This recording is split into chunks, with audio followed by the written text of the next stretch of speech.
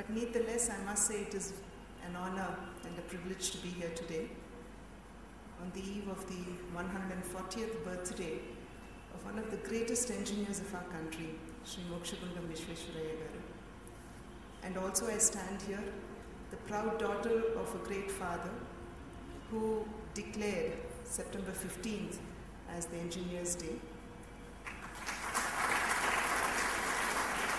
And I'm also privileged to be on this dais, which my father 25 years ago was here to share one such evening with all of you. I mean, I'm not sure how many of you were there on that occasion, but definitely it is my proud privilege to be here on this occasion. Purpose. And he was not only an engineer who constructed great projects and dams, but here was a man who completely believed that industrialization would alleviate the poverty in our country and therefore contributed greatly to the industrial development by planning a steel plant, by even the railways system of Mysore, and by progressively contributing to the technical education for posterity and also in the establishment of reputed financial institutions, the Mysore Bank.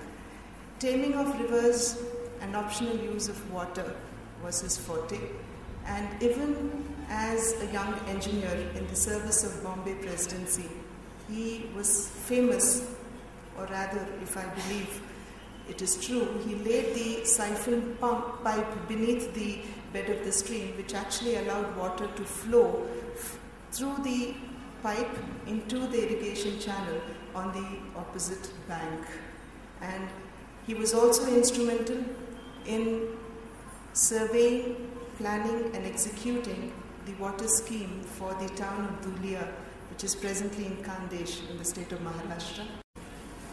Recognizing his capacities and his capabilities, it was then that he was invited as a consulting engineer by the government of the Nizam of Hyderabad to protect the city of Hyderabad from the repeated devastation that it was open to due to the floods from the river Musi.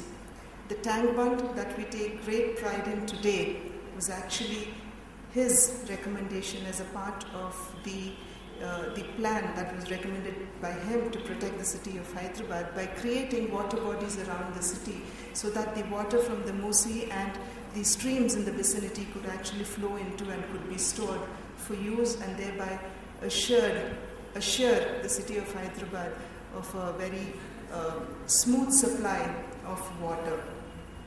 And today, or rather I must say this year, is the 100th year of the Musi flood that we had witnessed in 1908. So again, it is a great privilege for me to be here, standing here before you, sharing the great achievements of one of the greatest men, greatest engineers of our opportunities. So I once again take this occasion and this podium to appeal to each one of you here to ensure that you serve our country. She needs you at this moment when she's breaking the chrysalis, and I'm sure you will all support her. And once again, thanking the Institute of Engineers for having given me this wonderful opportunity to share my thoughts, my concerns, and my respect for a great man. I thank all of you. Thank you.